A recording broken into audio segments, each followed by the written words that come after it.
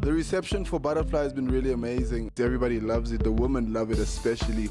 So I don't expect the fellas to mess with it, but if the homies do mess with it, it's all good, we good.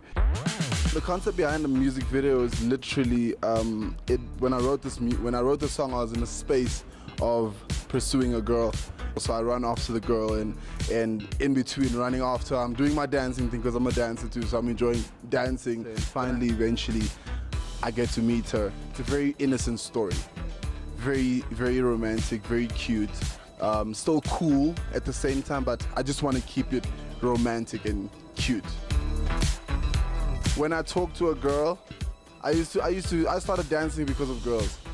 So, you know what I mean? So it's just about like popping those slides and popping your chest a bit and rolling your shoulders a bit, you know what I mean? Just for the ladies to like it, you know? So it's a sexy little dance routine also, you know? It's just like you're dancing, if you're R&B singing, if you can't dance, then you're late.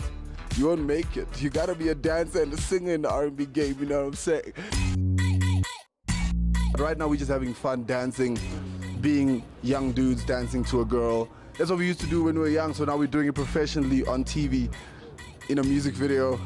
It's a dream come true. We are.